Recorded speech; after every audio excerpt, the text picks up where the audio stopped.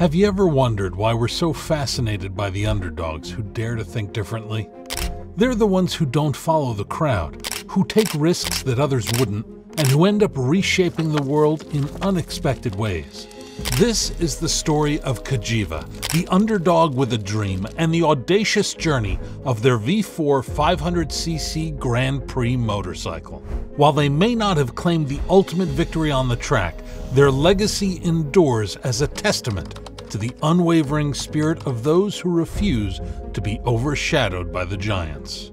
However, to truly grasp the significance of Cagiva's creation, we must first journey back to a metal workshop in the 1950s, where the seeds of their ambition and the V4 500cc Grand Prix were sown. Back in 1950, Giovanni Castiglione laid the foundation for Cagiva in Varese by producing metal components. It wasn't until 1978, under the ambition of Giovanni's sons, Claudio and Gianfranco, that Cagiva ventured into the world of motorcycles. Their first offerings? Two dynamic racing motorcycles piloted by Gianfranco Bonera and Marco Lucinelli. Capitalizing on this momentum, Cagiva took a strategic decision to purchase a factory in Varese's Schirana, previously in the hands of Aermacchi AMF Harley-Davidson. By the end of 1979, the factory was bustling, churning out a whopping 40,000 motorcycles. Their range was diverse, from sprightly 125cc models to more robust 350cc machines, all running on two-stroke engines. But Cagiva wasn't just about quantity. They were about reinvention. They seamlessly integrated several Harley-Davidson models into their lineup, rebranded as Cagivas. The off-road territory became their playground, where they introduced innovations and produced their race-winning WMX series of motocross motorcycles. The off-roaders were not just functional, they bore the marks of craftsmanship and power. For instance, the W12 350cc became a favorite among the Italian army due to its agility and might. The 1980s saw Cagiva expanding its horizons. In 1983, they collaborated with Ducati, integrating their powerful four-stroke V-twin engines ranging from 350cc to a whopping 1000cc. This partnership blossomed further in 1985 when Cagiva acquired Ducati. However, recognizing Ducati's global appeal, Cagiva retained the brand. This acquisition led to the birth of iconic motorcycles like the Cagiva Alla Azzurra and the Elephant, both roaring with Ducati engines under their chassis. Cagiva's reputation was now cemented. They were not just manufacturers, but innovators, not just racers, but champions. Their motocross bikes, introduced in the early 1980s, were renowned for their powerful engines and groundbreaking designs.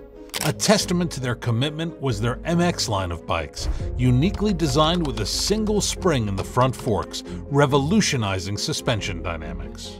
By the time discussions of the V4 500cc began, Cagiva had already established itself as a force to be reckoned with, backed by a rich history of innovation, strategic partnerships, and racing triumphs. The stage was set for their next big offering. But as history has shown, the road ahead was filled with unexpected twists and turns. The early 1990s began with Cagiva attempting to outclass their Japanese counterparts in the ferocious world of 500cc Grand Prix racing. Driven by Italian passion, commitment, and energy, the Cagiva GP500 was released in various iterations, including the C587, V593, C594, aiming to capitalize on the ever-growing motorcycle market. The Cagiva C594 stands out as an engineering marvel. Its heart, a two-stroke 498cc V4 engine, thumped out a potent 177 bhp at 12,600 RPM. Alongside the raw power, the bike showcased a hybrid carbon fiber aluminum twin spar chassis and a carbon fiber swing arm, all while weighing a mere 122 kilos. Incorporating cutting-edge technology for its era, the C594 sported programmable EEPROM chips for variable ignition timing, a state-of-the-art fuel injection system, and a pioneering traction control system. One of its standout features was the TAG 4.8C ECU, developed by TAG Electronic Systems, which was integral in providing advanced fueling, ignition capabilities, and sophisticated data logging. Over its racing lifespan, the GP500 was piloted by legends such as Eddie Lawson, Randy Mamola, John Kaczynski, Doug Chandler, Alex Barros, and Matt Mladen. Of the notable victories, Eddie Lawson's triumph at the 1992 Hungarian Motorcycle Grand Prix at Hungaroring stands tall as the first 500cc motorcycle Grand Prix victory for the Cagiva GP500. In 1994, American rider John Kaczynski dazzled fans with his prowess on the C594, one of the most visually stunning 500cc GP bikes of the time. The bike's finesse was evident when Roland Brown rode the C593, describing it as feeling maneuverable and perfectly responsive. It might have seemed docile at first, but as Brown further delved into the throttle, the beast within the Cagiva unleashed, showcasing its breathtaking acceleration and power. With that said, Cagiva's journey in the racing circuit wasn't always smooth. The massive investment in the GP racing almost led them to bankruptcy, which later resulted in selling Ducati to American investors. But the legacy of the Cagiva GP500 cannot be overlooked. The bike remains a testament to Italian ingenuity and the dream to challenge the established norms of the racing world. Yet, in the realm of motorsports, it's not only about sheer power and design, but also about being consistent and adaptable. Fast forward 35 years from the birth of the Cagiva GP500, we can see that despite moments of victory, there were hidden problems that held the motorcycle back from reaching its full potential and meeting the high expectations. The late 1980s and early 1990s were pivotal years for motorcycle enthusiasts and manufacturers alike. The motorcycle market witnessed rapid technological advancements, and competition was fierce. The Grand Prix racing scene was primarily dominated by Japanese manufacturers, including Honda, Yamaha, Suzuki, and Kawasaki.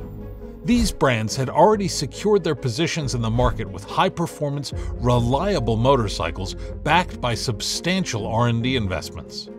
Cagiva's entry into this established arena was seen by many as a brave, if not audacious move.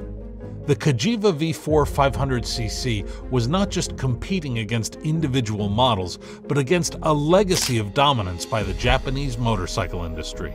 This was a period marked by the rise of aerodynamic fairings, advanced suspension technologies, and a push for more power while ensuring rider safety.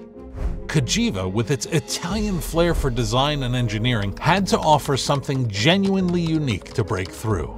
Upon its debut, the Cagiva V4 500cc Grand Prix motorcycle was met with curiosity and intrigue. The motorcycle world was always keen on seeing underdogs challenge the established order, and here was Cagiva, an Italian manufacturer, trying to do just that.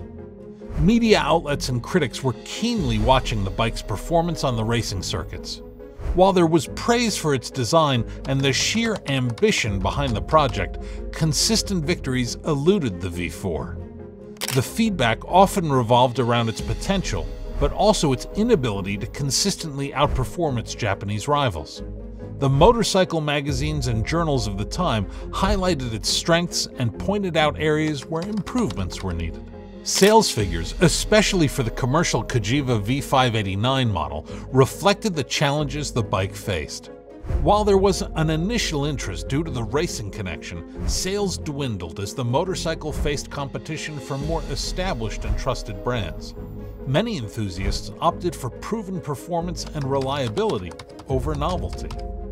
Cagiva's strategy was clear. Leverage the racing heritage and the unique Italian design to create a niche in the market.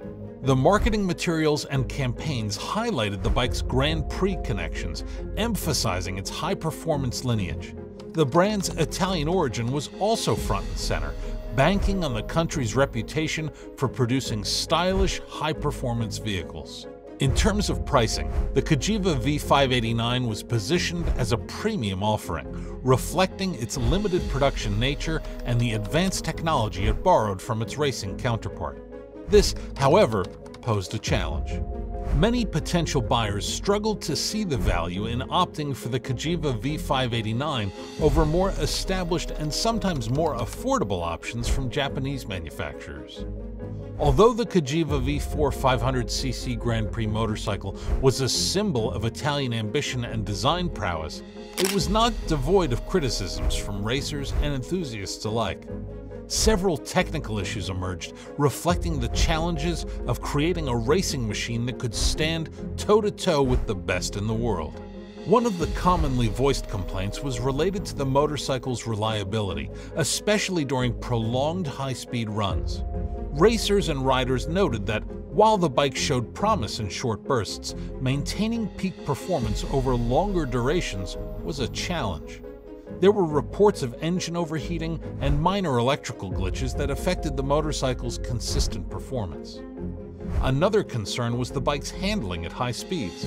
While Italian bikes are often praised for their nimble handling, the Cagiva V4 faced challenges in maintaining stability, especially when cornering. From a design perspective, while the Cagiva V4 exuded Italian elegance, certain functional elements seem to have been overlooked. The aerodynamics, for instance, while sleek, did not always provide the optimal downforce needed during high-speed races, affecting the bike's stability and cornering ability. The placement and design of the exhaust system were also brought into question, as they sometimes interfered with the optimal flow of air, leading to engine overheating issues. Furthermore, the weight distribution of the bike, combined with its suspension setup, meant that it did not always offer the desired feedback to the rider, making it challenging to handle on treacherous circuits and conditions. The Japanese juggernauts of the 1980s and 1990s were at the forefront of motorcycle racing technology. Brands like Honda, Yamaha, and Suzuki had motorcycles that were not only powerful, but also reliable and well-engineered. In comparison, while the Cagiva V4 boasted impressive specs on paper, its real-world performance was often inconsistent. Competing bikes from the Japanese manufacturers offered better throttle response, a broader power band, and superior aerodynamics. These bikes were often more user-friendly, providing racers with the confidence to push the limits. Furthermore, the Japanese bikes had the advantage of years of R&D and iterative improvements. Every year, based on feedback from racers and real-world performance, these bikes underwent refinements that made them even better. Cagiva, while ambitious, was relatively new to this level of competition and was in many ways playing catch-up. And so, in terms of sheer engineering, the Japanese motorcycles were often seen as more advanced. Their integration of electronic aids, better material choices, and optimized designs gave them an edge over the Cagiva V4. The introduction and performance of the Cagiva V4 500cc Grand Prix motorcycle were met with high expectations, given the significant investment and ambition behind the project. However, its challenges in both the racing circuit and the commercial market led to a period of introspection for the Cagiva brand. Sales of the commercial model, the Cagiva V589, were modest, and the brand's hopes of leveraging their Grand Prix endeavors for substantial commercial success remained unfulfilled. The limited successes on the racing front and the commercial challenges took a toll on the brand's image. While Cagiva was known for its quality and design, the V4 500cc project, in many eyes, represented a missed opportunity. However, Cagiva's experience with the V4 500cc Grand Prix motorcycle served as a sobering reminder of the challenges of the high-stakes world of motorcycle racing and commercial sport bike production. For Cagiva, it was clear that merely producing a technically impressive motorcycle wasn't enough. Consistency, reliability, and understanding the unique dynamics of racing circuits were equally crucial. In subsequent years, Cagiva shifted some of its focus. While still maintaining a presence in racing, the company took a more measured approach, focusing on producing quality motorcycles that resonated with a broader audience and learning from the feedback and challenges of the V4 project. For the motorcycle industry at large, the Cagiva V4 served as a case study.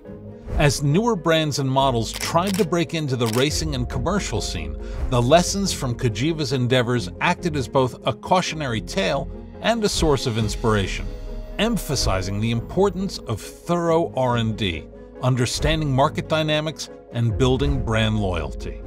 All in all, the Cagiva V4 500cc Grand Prix motorcycle, despite its promising start and the considerable resources invested in its development, fell short of expectations due to a complex interplay of factors. While its design and engineering showcased Italian craftsmanship and innovation, technical and mechanical shortcomings prevented it from consistently matching or outperforming its established Japanese competitors. These technical issues not only affected its on-track performance, but also its usability and appeal in the commercial market.